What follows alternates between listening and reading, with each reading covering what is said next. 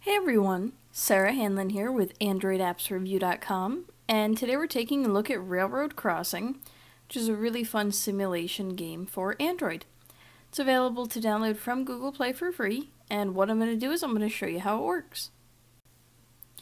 Unlike most railroad simulators, Railroad Crossing takes a different approach. Instead of being at the controls of a train, you're actually at the controls of railroad crossings.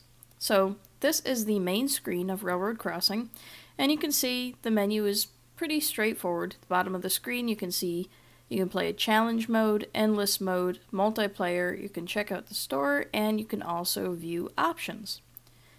So we'll go ahead and tap challenge, and you can choose between two countries. Currently it's India and the United States, and we'll go ahead and tap India.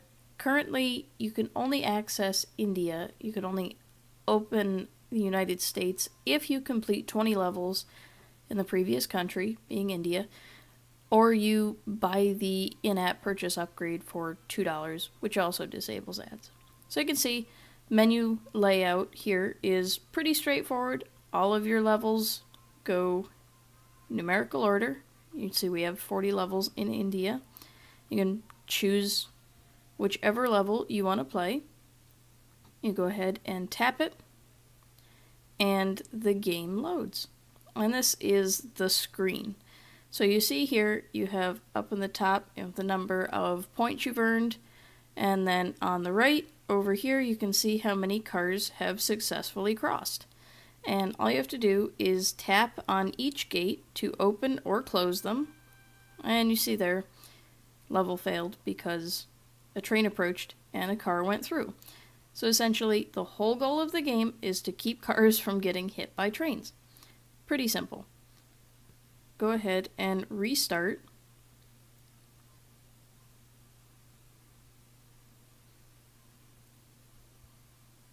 So you can also see on the tracks, usually an indicator will pop up when a train is approaching, which gives you plenty of time to close the gates and make sure cars don't get hit by trains. You can see here Railroad Crossing is supported by ads.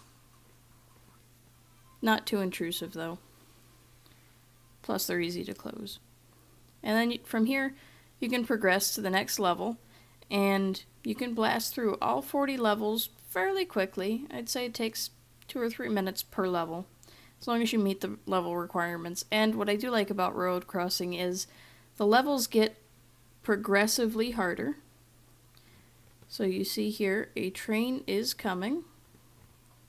And one of the things I noticed with my screen is the controls are fairly sensitive. Might just be because I'm using an older device and my taps aren't as responsive, but I'm sure on newer devices this isn't an issue. But for me, I noticed sometimes it just takes quite a few taps in order to get the game to respond. And I don't know if you saw it previously, but you can see here we have our indicator that a train is coming. Go ahead and close the gates. Be sure not to lock any cars inside the gates, and the train can pass through safely. Once the train's through, see if you can sneak a few cars through before the level ends, and the level is complete. You can see Railroad Crossing also has endless modes, and multiplayer is currently under development, so hopefully that will be released shortly. And you can check out the store, where you can purchase the United States and unlock a bunch of new levels, new cities, and also disable ads. As far as overall thoughts on Railroad Crossing, I think it's a really fun game. Like I said, it's a nice twist on the simulation genre, where usually with train simulators you're actually controlling the train. This time you have to be pretty careful and control the gates. So the fate of the people rests in your hands. It's a great time waster. It's a very fun game to play, and like I said, it gets progressively harder. So if you're up for a challenge, I definitely recommend checking out Railroad Crossing. Again, Railroad Crossing is available to download from Google Play for free and is designed for Android. This has been Sarah Hanlon with AndroidAppsReview.com taking a look at Railroad Crossing. Till next time.